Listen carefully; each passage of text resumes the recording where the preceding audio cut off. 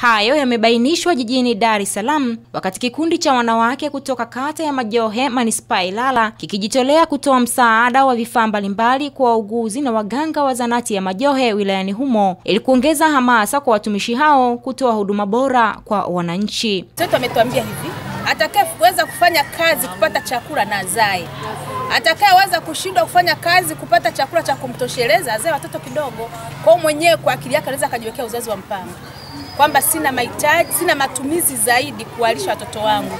Lakini kama unajiweza, weza. Na Mungu alisema kwamba tuzae tujaze nchi kama mchanga wa baharini.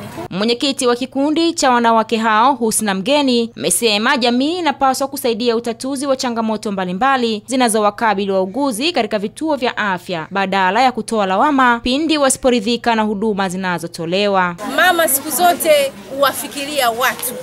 Mwanamke ni mtu mkubwa sana. Kwa hiyo tukasema hapana, tuache kujifikiria vitu vinginewe, hebu tuifikirie hospitali yetu kwanza. Twende tukafanye jambo badala ya kukaa mitaani na kuanza kutunzana pasipokuwa na faida yoyote ya msingi. Tukaona ni bora tufanye kitu kwa ajili ya hospitali yetu. Baadhi ya wagonjwa waliofika kwenye kituo hicho wameelezea kwa namna tofauti walivyofurahishwa na msaada huo. Na tunashukuru sana kina mama wenzetu. Mwenyezi Mungu awajalie wazidi kutuletea sana msaada.